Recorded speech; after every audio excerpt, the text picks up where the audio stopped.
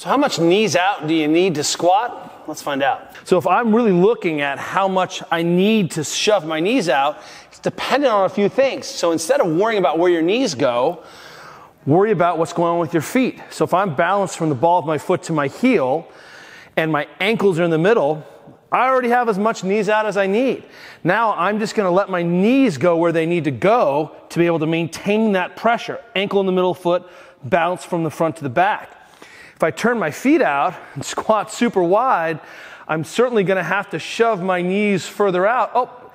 Just enough to maintain this position again. So always, independent of how much torso upright is happening, what's going on with the width of my squat, I'm only really looking at what's happening with the ankle and the foot. That I'm making choices about where my knee goes, only predicated on my ability to maintain this foot position. That way we can stop focusing on the knee and start focusing on the feet.